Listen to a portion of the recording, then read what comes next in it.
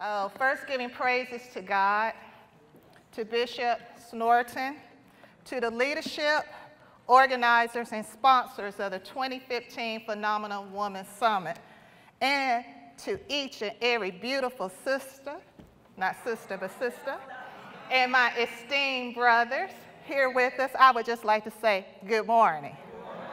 I am truly honored and humbled to have this opportunity.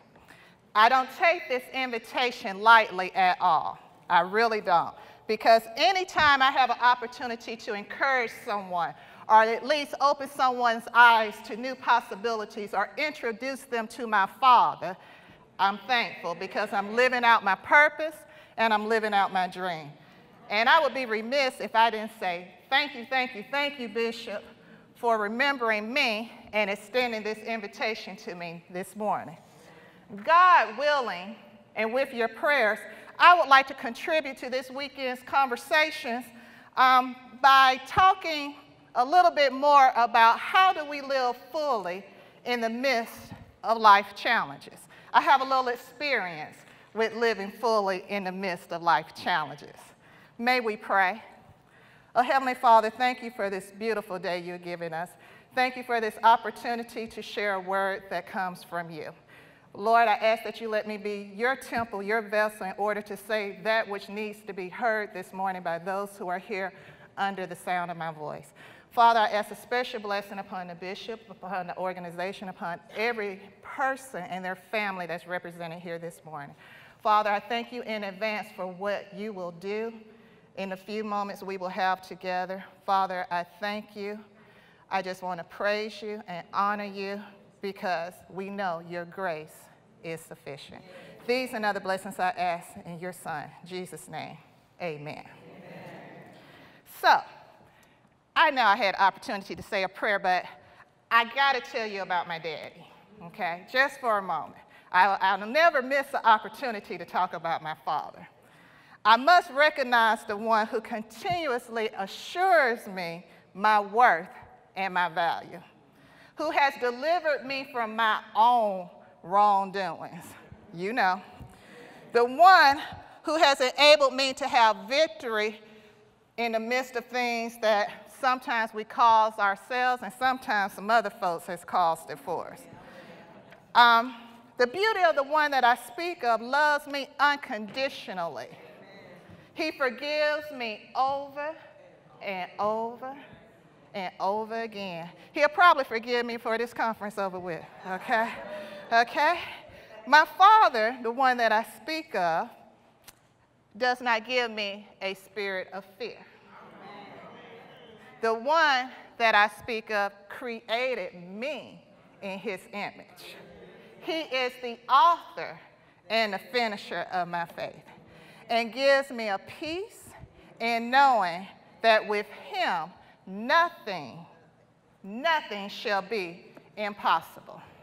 I must give honor, praise, and thanks to our Lord, for he is good and his mercy endures forever. But so can you. I know I'm in the right place, right? Okay. Because just like he did it for me, he'll do it for you. Amen? The words endureth forever tells us his mercy has no end. There are no time limits. It will not expire nor run out. I cannot think of anything that goes on forever but the love of our Lord and Savior. Secondly, when we look at the passage of Scripture, Luke 1:37, we are told nothing shall be impossible. But let us know, it also says with God, not with mama, my dear, mama and them, daddy, your husband, your ex, your education, your relationships, your bank account, your job titles. I can go on and on. But none of those things can enable you to do anything. You got to have God. The words, nothing shall be impossible, gives assurance that no matter what the odds, opposition, obstacles, or challenges we face, we can have the victory and we can live fully. When you look around at all the unfortunate circumstances our country is experiencing right now, Some will have you to believe there is no way we can have the victory. I mean, think about it. Unarmed individuals being killed by those who we trust to protect and serve us, but also those who we trust to protect and serve are being killed for senseless reasons. We live in a time where there's so much domestic violence, there's human trafficking, there are children whose innocence is being stolen, there's rampant hopelessness, a decline in graduation rates, no accountability, and economic, racial, social, and political crisis at every turn. With all that said, that sounds kind of depressing, doesn't it? But it don't have to be when you know who's on the throne. But see, that's what Satan will have you to believe. Satan works full time on his job. We work with some folks who come to work, but you know what they're doing. Okay, they're just sitting in that cubicle looking at the clock. But when Satan clocks in, he has never clocked out. That boy works 24/7, 7 days, 365. But I must note, though, he can't do anything that God doesn't allow him to do. So his assignment, he carries out every moment of the day. He tries to condemn us, make us feel hopeless, send enemies our way, create drama in our houses, make our children act crazy. Anything that he can do to make us raise doubt and believe that it's over. But it's not. My mission today is to present evidence that you can live fully in the midst of life challenges and prove beyond a reasonable doubt that we serve a God that assures us that it ain't over. If you will, I will ask that you help me this morning by serving as the jury for me today. So please listen to the evidence closely. With respect for time, I ask your permission to present my case in a modified, condensed version, somewhat similar to like breaking news. You know when they do breaking news, they just give you the highlights, and then they say, we'll have the full story at 5 o'clock. Okay. May I have your permission to give you that version, because I could go on all day because I love to talk. Okay. Do I have your permission? Okay. Do I have a motion? So moved. Do we have a second? Okay, it's been moved and properly seconded that I can give you the condensed version of my case. Thank you, thank you. Helping me to prove this case, I'm going to call up a few of my biblical phenomenal sisters, okay? Boy, these sisters living in the midst of life challenges is nothing new. They had some challenges. Like us, the phenomenal biblical sisters of the past found themselves in the same situations we find ourselves in today. Now, I know none of you all probably watch regular TV or cable, but there's some shows right now called Empire. Y'all don't know nothing about that. You don't know nothing about that. Scandal. The have and the have-nots. Okay? And let us not forget, HBO came up with Power. It's amazing, all these shows that, you know, try to show you the challenges people have. But it's not new. Back in biblical times, there was some drama. Let me call my first sister, and you know who I'm talking about. I need to give you the condensed version of Sister Sarah's deposition. Now, you all know Sarah, right? Sarah was married to Abraham. And Abraham was the one that God said, you will be the father of many nations. Well, Sarah was kind of up in age. She was past that menopausal sign. You know what I'm talking about. So to imagine having a child at her age, And it just didn't make any sense. She just couldn't see it happening. But just like some of these shows we don't watch, they had some drama. And you know how we are. When we're impatient, we stir some stuff up. Sarah decided to help the Lord out with his promise to her husband and gave Abraham permission to be close to her maidservant. We're going to keep this clean. We're going to keep this clean. But you know, Abraham didn't say no. Okay. Okay. All right. But that's a whole nother speech, okay? That's a whole nother speech right there, okay? Abraham ended up having some, if I may, baby mama drama. Okay. So that's nothing new. So it's nothing new. So Sarah finds herself in the midst of life challenges, even though she helped create some of those challenges. Same thing that we do. But it's okay because you all know how her story ends. Did she not bring forth that son that God had promised? You know why she was able to do that? Because it ain't over, okay? May I call one of my other sister around the corner, Esther. You all know Esther. She was living up in the palace with her king, enjoying everything. But, you know, just like now, we have haters. That caused some challenges as well. So in this case, Haman decided that he was going to hate on the Jews. And so, and you know, Mordecai, I love him. I could just see when Haman coming by on his horse just riding. Mordecai went, whatever. And he got hot. You know how that go. You know how that go. So Haman did his little plotting, like some folks do right now. Nothing's changed.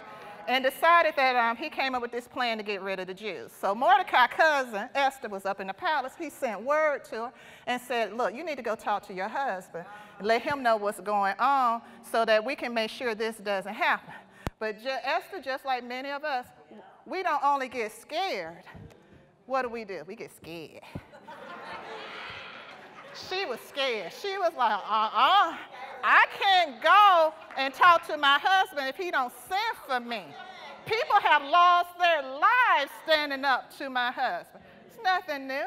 But, you know, Mordecai reminded her that maybe you're in the palace right now for such a time as this. Well, you all know how the story goes. You know, she went ahead and stepped up to the plate. Isn't that what phenomenal women do?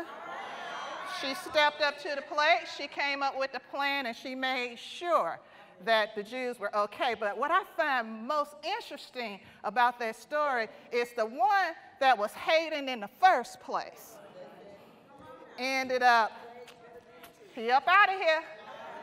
You know why? Because he found out we serve a it ain't over God, okay? Don't mess with his children, okay? Now, I love this girl right here. I'm about to give her brief deposition for you. Is Ruth. Ruth. You know, Ruth was happily married. And you know, I'm giving you the breaking news version. So my Bible scholars, if by some chance you want to read the full testimony, I recommend this book right here. Okay? All right? Okay? Because I want to respect our time. But Ruth's husband and father-in-law and her brother-in-law, they went off to war. They didn't come back. And she was a widow. And Naomi, being a mother-in-law, was so sweet, so kind. She basically told her daughter-in-laws, y'all going on way back to your people. But not Ruth. Ruth was faithful. So, you know what's really cool? Ruth just working in the fields, and Boaz came by, he saw her. And I love a man who look out for his woman. What did he tell his servants? Y'all leave a little extra behind so she don't have to work as hard. I love it. I love it. So you all know how the story ended, okay? She ended up marrying Boaz. Okay? Once again, you would have thought because her husband didn't come back and she decided they was just going to be me and my mother-in-law, God said, it ain't over. So now she got married again. Now, y'all forgive me on this one because I'm you all see how I use the Bible. I have to kind of, you know how they say the Message Bible? I kind of mess it up a little bit. God forgive me. But, okay, I'm going to try to say this sister's name. Y'all help me. Jochebed, Moses' mama. How you say her name? Jochebed. Okay, we're going to say Moses' mama. Okay, Moses' mother loved her baby. She loved her baby. And unfortunately, once again, she lived in a time where people just mess with you just to be messing with you. This decree come down that you're going to kill the firstborn boy and everybody's family. But she's just like any good, phenomenal woman. She said, not my child. Not my child. You won't get him. So what I love about Moses' mama is she stepped out on faith. That's what phenomenal women do in the midst of life challenges. You don't go get on the phone or the internet or WebMD and all that kind of stuff and be trying to call, what's his name, Shannara and all them to try to figure out what to do. She called on the Lord. She stepped out on faith. She put her baby in that basket and she let him go on down that river. Now, come on now, she was probably scared to death. There were gators in that water. She didn't know what was going to happen, but she was a phenomenal woman who knew that it ain't over. So she trusted her daddy. But isn't it just amazing what he does? Not only was her baby safe, Moses said, he ended up living in the house with the one who was trying to get rid of him in the first place. And then what even makes it more beautiful is that who got the opportunity to care for her own baby? His mama. You know why she was able to do that? Because she served it ain't over God. So I think, amen. So I think you would agree that all these women found themselves in the midst of life challenges. We all do. But by the grace of God, they also found out it ain't over. But I know we got to fast forward a little bit. Those are sisters way back in the time. And I could name sisters throughout history. I could stop by the civil rights and, no, I can go back before then. I can go get Harriet Tubman. Or, or I can go get Rosa.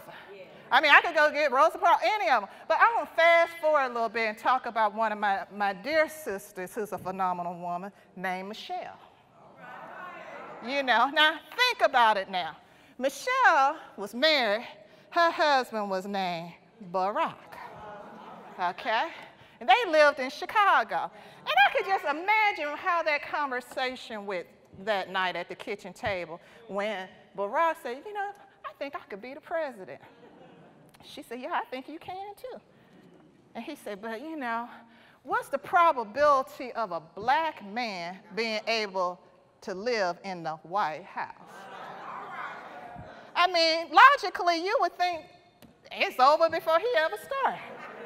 But he had a good wife, a phenomenal woman. I just can imagine as she put the dishes up, she turned around and said, yes, we can.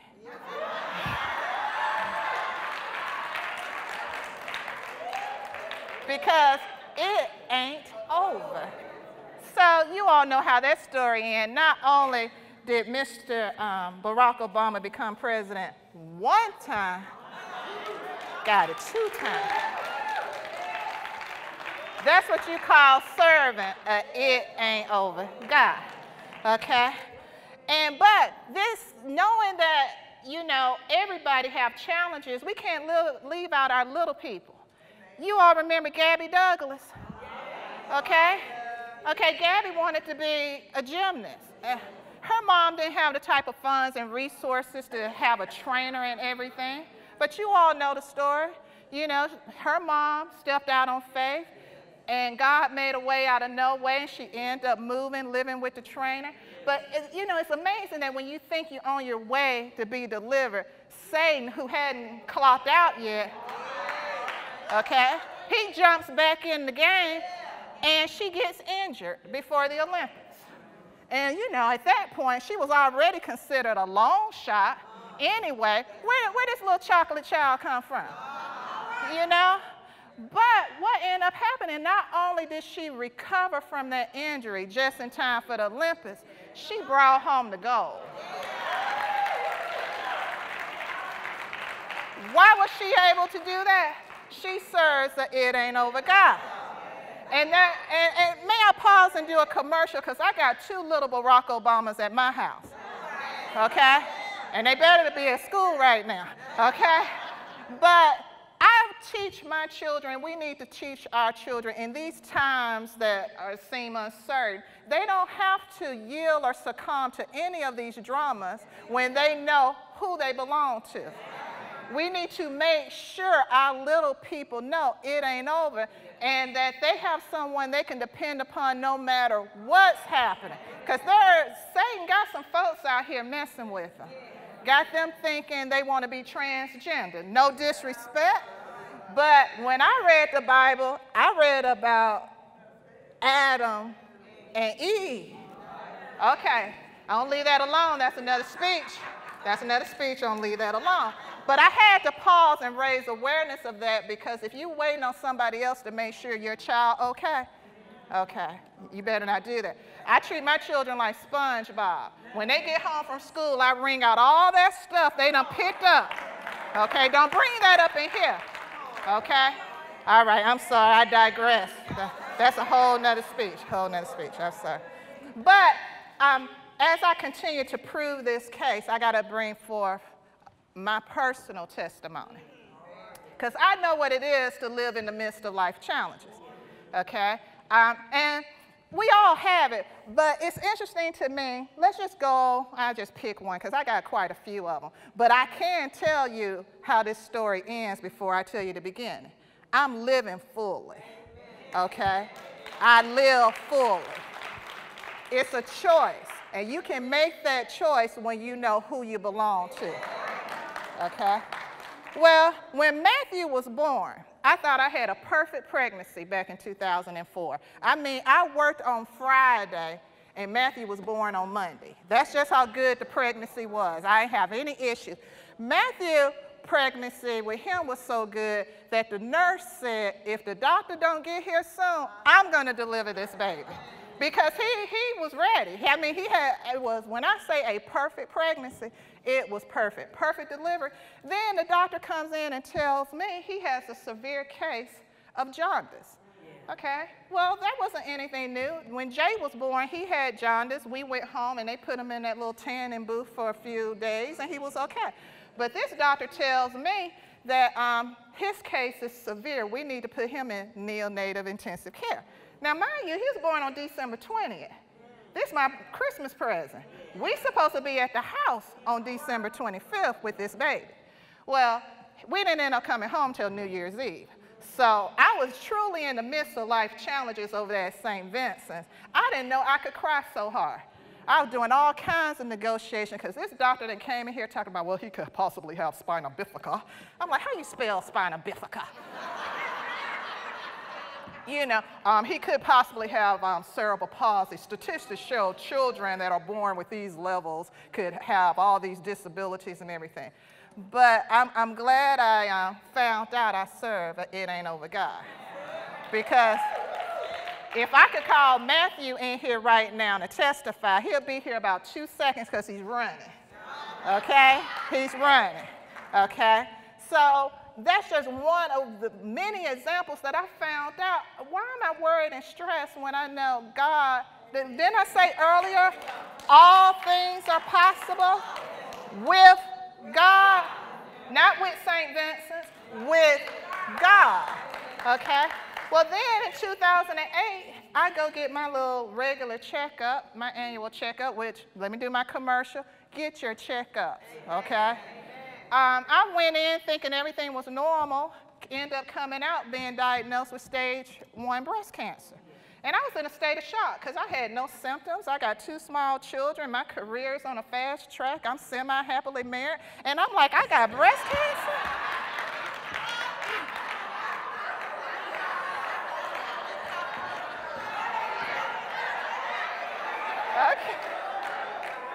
Okay.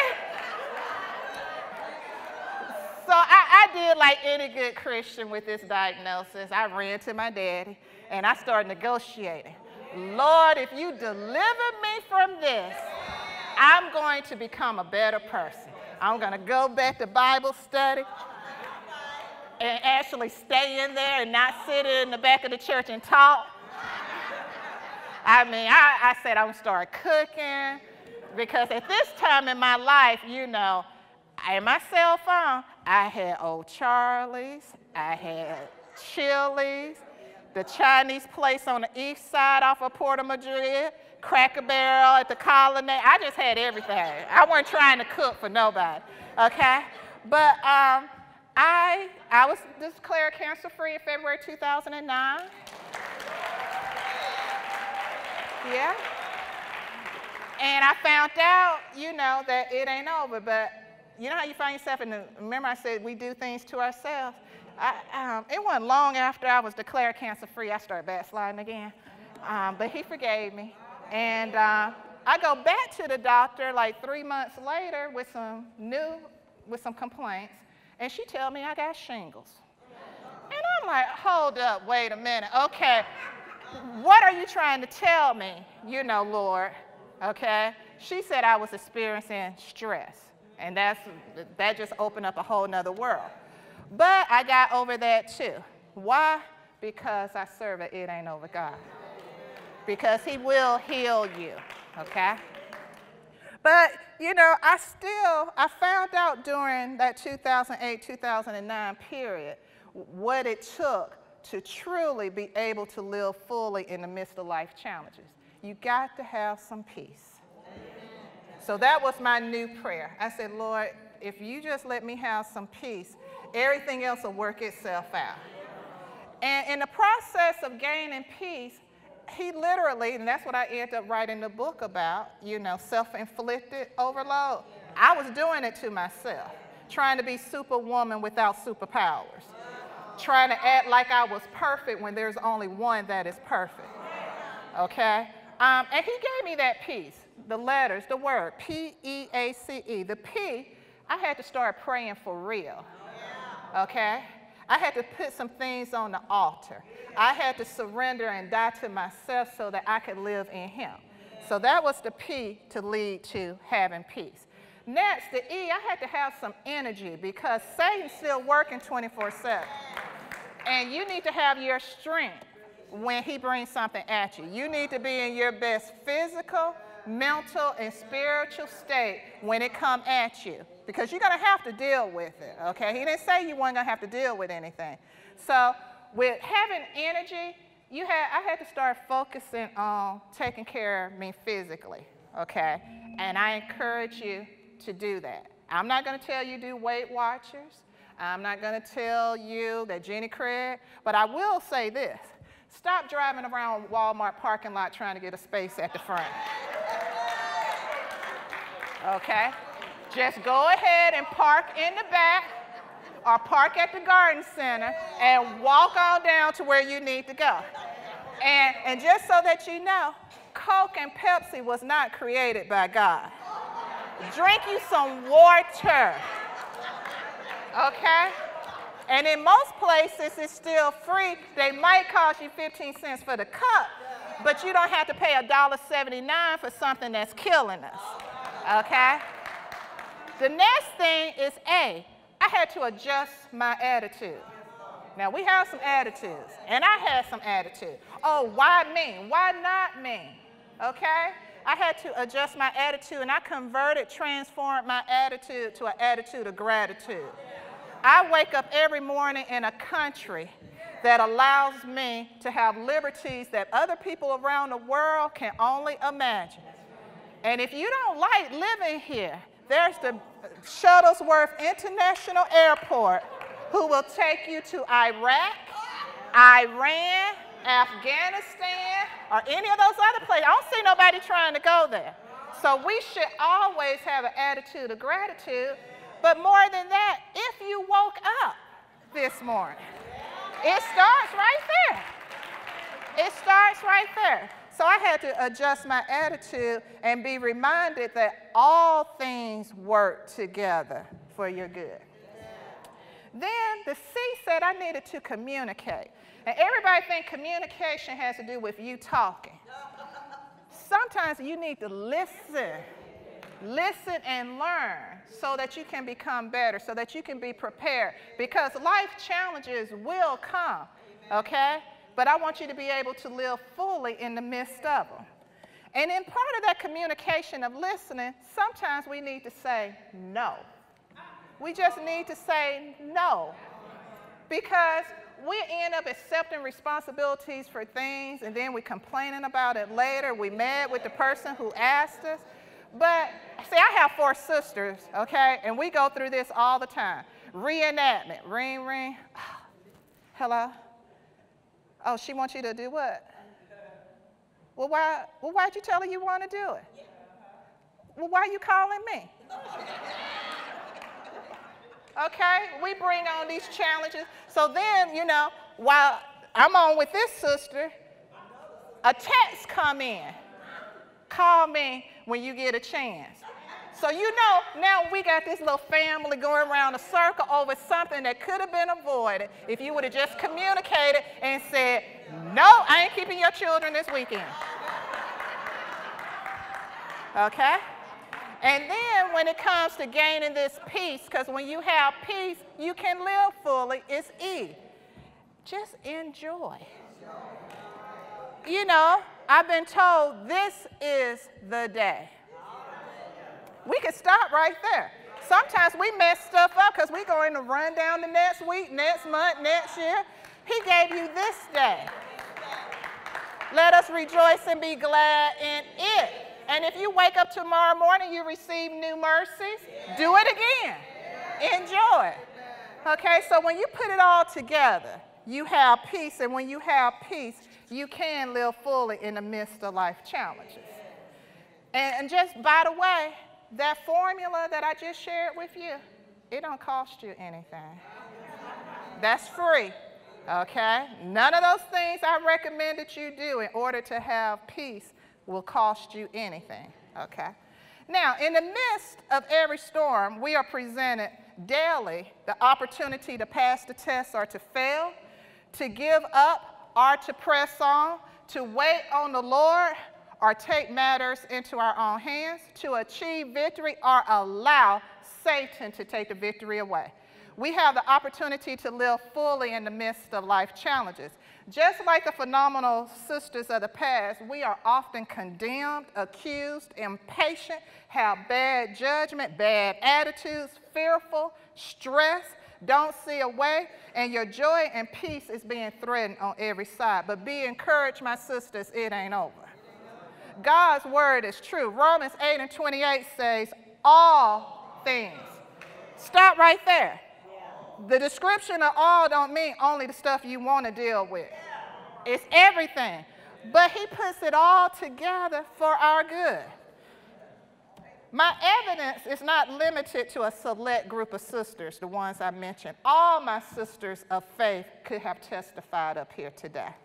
We all have a story, and we all can have that happy ending. Each morning, we are given the opportunity to receive new mercies, for his mercy endures forever. Each morning, we are given the opportunity to achieve the impossible with God. Sisters, this is an open and shut case. It's very simple. A price was paid for me and for you back on Calvary. A Savior gave his life so that we might have life and have it more abundantly. He made sure that no matter what the circumstances we're going through or whatever we're faced with, we can believe it ain't over, for he's able. There is hope, but we must choose it. There is peace, but we must accept it. There is time, but we must use it wisely. There is an opportunity to live fully in the midst of life challenges. We just have to do it. Sisters, I sincerely thank you for this opportunity, and I thank you as jurors for your time and your attention. I truly believe, again, this is an open and shut case, but I need to know that I have proven my case to you, the jury, beyond a reasonable doubt. Someone here with us may still have some doubts, may still be going through some things and feel like it's over because their challenges are bigger than anything they could have ever imagined. Might still be somebody here who just has given up. And we done put on our masks and we're pretending everything's okay, but we're going back home falling out, looking for everything and everyone to comfort us but our Father. On May 28, 2014, I spoke with my husband on the phone at 10 a.m. And I'm going to give you the breaking news version. And he said, have the boys ready at 2 o'clock. I'm going to take them to the barbershop. I said, okay. At 2 o'clock, I was at Brookwood Hospital. At 10 a.m., I was, at that time, happily married, not semi, but happily married to my husband and best friend for 14 years. I had 2 little happy sons who loved their father. But that afternoon at 2 o'clock, I found out that I am now a widow and I'm about to parent alone. Now, what was the day before, the weekend before, was a picnic over in Brown Springs on the east side, having fun and everything. On that Wednesday morning, the world changed. I'm humorous the way that I cope a lot of times. And I said, I wonder, was God and Satan talking about Job? And decided Satan got permission to do it one more time. And God said, well, okay. He said, why don't you try my child Joyce? Because she knows who I am and she'll never curse me. Well, I confess. During that time, that was a major shock. It was unexpected. And I did not at any time waver on my faith, because the book I had just completed was written for the purpose to help people in the midst of life challenges.